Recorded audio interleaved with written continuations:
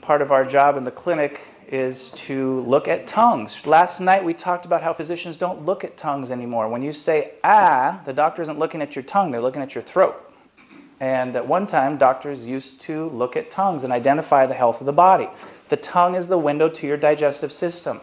So if your tongue looks like this, we know there's something more going on. We want to see a pink tongue with a light coat. Bright, heavy white, heavy, thick brown indicates that we have a digestive imbalance and potentially we have some chemical imbalance. We also look for the dark circles under the eyes. We look for the open mouth breathers, which potentially indicate that they're congested. We look for children and or adults who wipe their nose often, and you might have even seen somebody who has these little marks on their skin that's like chicken skin called keratosis pilaris. All these are indicators of immune insufficiency.